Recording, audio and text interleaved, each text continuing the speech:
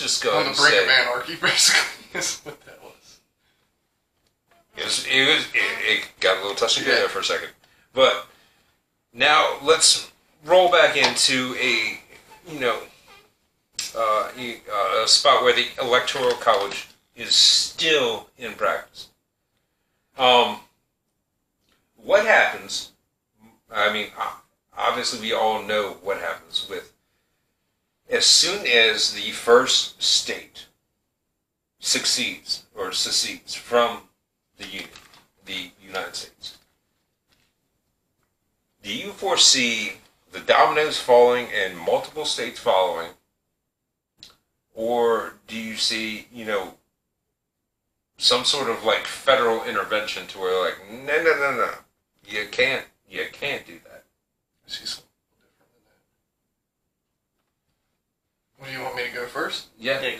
Alright, well I see, in my opinion, kind of like the whole weed thing with Colorado, where they paid attention to what Colorado was doing, and then followed suit based off of facts and evidence afterwards. So I think it would be a slow burn.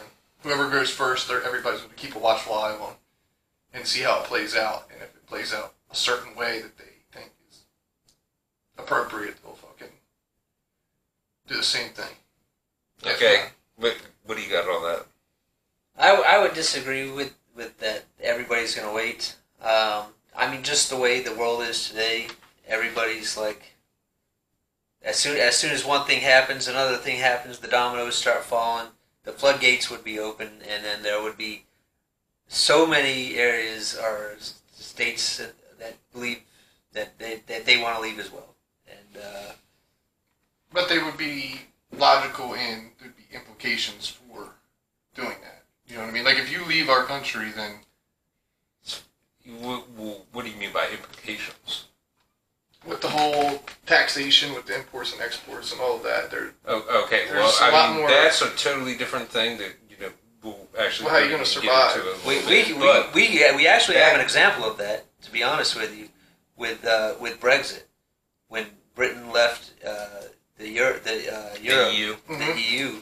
they left and they are doing perfectly fine. But that's its own singular situation. They were part of Europe. They were part of Europe, and they still traded. You don't think the federal government's not going to take advantage of a state trying to be independent? Okay, this is my point, and hear me out, and then I'll get each of your responses. As soon as the federal government starts losing tax revenue, they're going to start feeling it, and they're going to feel it pretty quickly. And then they're going to be like, yep, guess what? That's not going to work for us. So, I am going to assume that the federal government, in some way, shape, or form, whether it be National Guard, or, doing the very most illegal thing of deploying the U.S. military to the streets of what they still consider a part of the U.S., whether they are trying to secede or not. Like a martial law type of deal? It's one of those situations where it's going to be very unpopular, but I could totally 100% see him doing it. So I find it very difficult to believe that the U.S. military is going to fire upon its own citizens. The military itself, but at the same point in time, they will deploy the National Guard first, and if that still does not work, then they will. The National Guard is run by the state. Exactly. But don't you think the federal government... No, but you can conscript the, National Guard of other states to send them somewhere else. That's why, let's say they have a hurricane down in Louisiana, guess what? Maryland National Guard can still go down there. Right. Now, Ken said they were going to follow suit, but then you talked about the federal government. Now, if they see that they're losing money on the first state that tries to be independent... Well, guess what? They're going to lose money from every state that tries to become independent. Right. But I'm just saying, with my whole slow burn opinion on it. On what? On it when the first state tries to be independent and the federal government sees that they're losing money. Yeah, it's going to be an instant thing. You think? Yeah. You think that all the other ones are going to follow suit? Probably not. That depends on how committed they are to being independent from and if they're going to make any kind of money particular system. Because they can tax the fuck out of a fucking state. If if it becomes independent. Well, it's all dependent. They control It's the all borders dependent of all upon of what you import, what you export. Right. Realistically, And plus, Let's say- international waters, once you come in, that's not international waters anymore. So they still control the water system around that state, whether they come in or not. that's a good point. I didn't even think about. Yeah, Texas has got a pretty robust port system. Right. Florida would be even better. California has one though also, and Yeah, no one the really Gulf, cares the about Gulf, California. Alabama, or was Alabama, You Mississippi. don't think they'll put a halt to that real quick and fucking put a boundary out in the water I system? mean, I'm sure they'll try. Well, it's At the same point in time, what are they going to do? Hold up more than like 70 fucking goddamn cargo ships that are still doing sitting it off right the coast of now. LA? There's cargo No. ships sitting out in the water right now. Yeah, but I mean, it's not the government holding them up. It's just they ain't got no workers at the port. Think that matters to them? If they can make more money and leave the ships out in the It's port, simple. not really. I have an idea though. Why don't I propose something to you? Okay. Okay. I propose that the United States federal government taxes the states and not the citizens. I propose that the federal government should only, through the U.S. Constitution, protect the rights of the citizens. Question though, before Right. you go forward, Okay. what would the states do after they do that? They're free to make more robust laws as long as it doesn't interfere with the Constitution. Freedom of speech. I mean, Basically, the 26 amendments we already have. right.